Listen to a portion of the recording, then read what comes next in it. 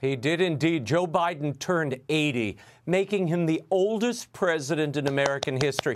Now, Laura, Democrats are mulling whether Biden should run in 2024. In the meantime, they're publicly bobbing and weaving around the question, or just freezing up.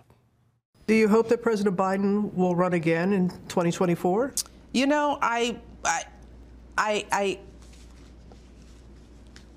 will have to see. You know, he's our president right now. He has experience. He has qualifications. I won't say if he's best or if he's not. I'll just say this. He has the qualifications to run. You want to see President Biden, Senator, run for a second term?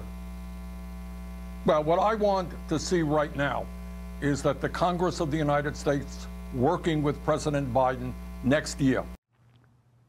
Raymond, I don't think that's exactly an answer.